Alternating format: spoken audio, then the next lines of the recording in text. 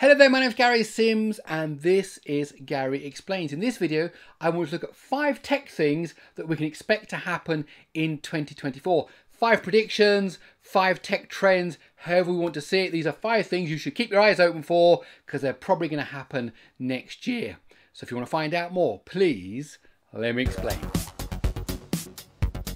So the first area is generative AI in the data center. So not what's happening us as consumers, but where it all happens, where all that magic happens up in the data center. This has been a bumpy year for Nvidia. Its stock price has gone absolutely up massive. Its valuation is huge. Why? Because all of these kind of large language models, ChatGPT and so on, are all running on Nvidia GPUs. That's how it's working.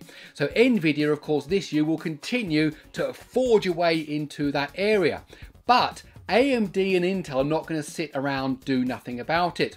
So first of all, we're going to see more from AMD. AMD has already announced its new series of machine learning accelerator, the Intrinsic MI300 series, and they claim it's the only board that can run a full Llama 2 70 billion parameter model on one single accelerator, on one single unit. So you only need one to run the whole model, and they say that will of course reduce costs, improve performance and so on. Also, Intel aren't sitting around doing nothing. They have come up with their 5th generation Xeon processors where they say there's AI built into every core, and then parallel to that they're also working on their 3rd generation of Gaudi AI accelerator, Gaudi 3, which they've already physically shown off exists in physical silicon, and we can see that next year. So while Nvidia are forging ahead, there really is now forming a 3-way battle, as it is so often between these big 3, Intel, AMD and Nvidia, trying to now capture more of this expanding and potentially huge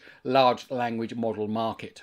And the second thing is what we're going to see in terms of GPUs on desktop. So of course Nvidia have got their 40 series out already. We're going to likely see the 50 series possibly this time next year. So it's still 2024, but right at the end of next year, although they could push it into 2025. It really does depend on how well the 40 series is selling and also what the competition is doing. However, we are going to get a 40 series super refresh. So that's when you get the, for example, the 4070 Super model. That will be coming out in the first few weeks of January. So do watch out for that.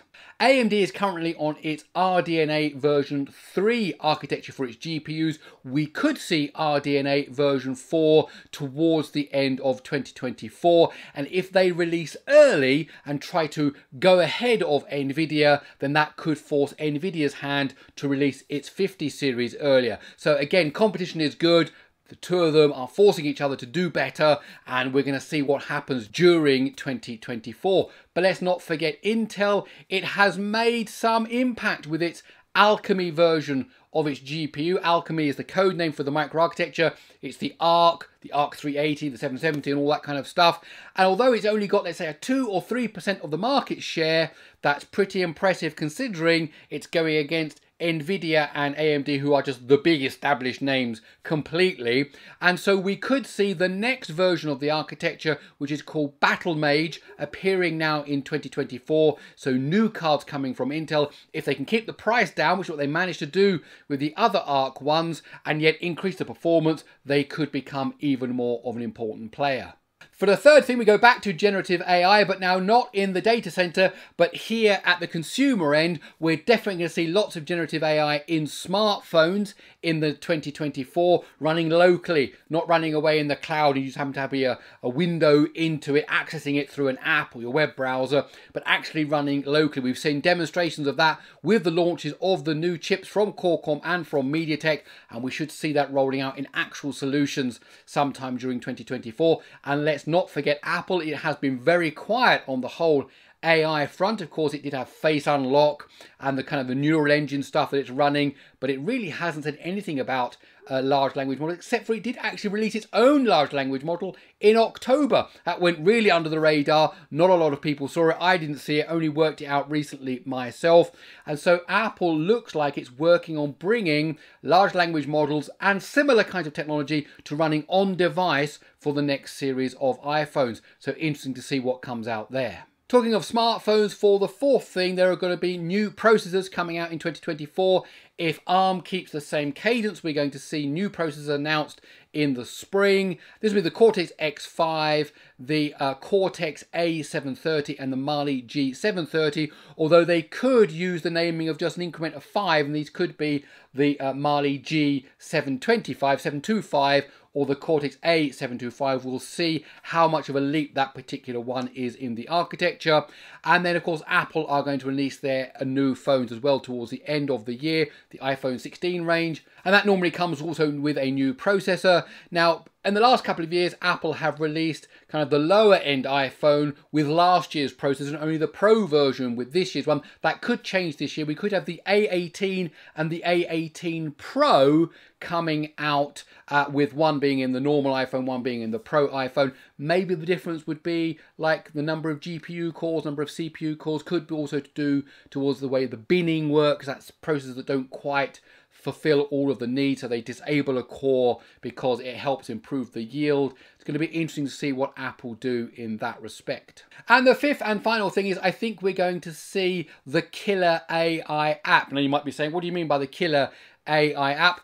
Every generation, every revolution of technology has had a killer app. If you go way, way back to the beginning of the PC era when Lotus 123 came out, a spreadsheet, it revolutionized everything. We didn't have spreadsheets really before that. When it came out, everyone was like, spreadsheets are brilliant. Of course, here we are today using spreadsheets and we take them for granted. But when it first entered into the market, it was something amazing, Lotus 123. And of course, we've had so many different examples of that. You know, even just web browsers changed everything. The internet changed everything.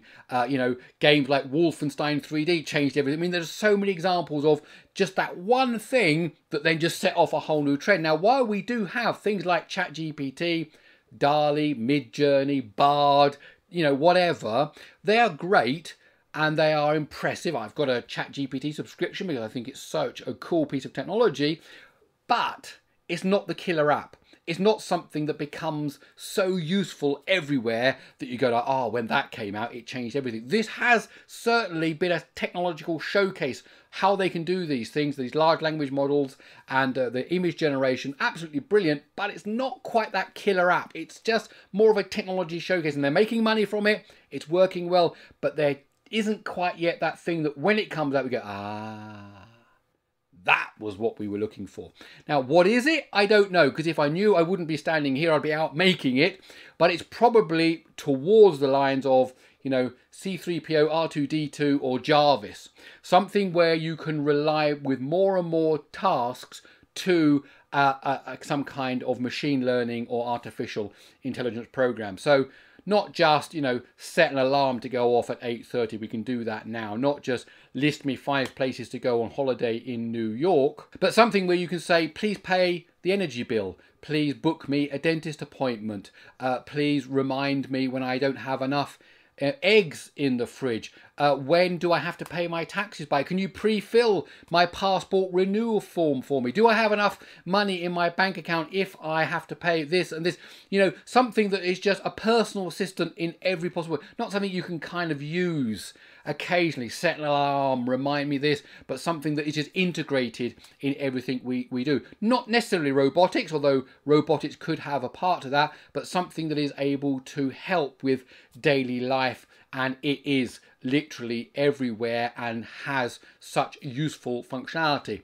I hope we see that. Maybe the technology is not here yet. Maybe we're not going to see that, but the rate in which this AI stuff is hurtling along, we could see something, that killer app in 2024, and I really hope that we do. Okay, that's it. My name's Gary Sims. This is Gary Explains. I'm recording this now at the end of 2023, so if you've got this far in the video, I do want to wish you a happy new year. If you're watching this after the new year and we're already in 2024, thanks for watching, and I hope we'll see some of the things I've talked about coming to fruition over the next few months. Okay, that's it. I'll see you in the next one.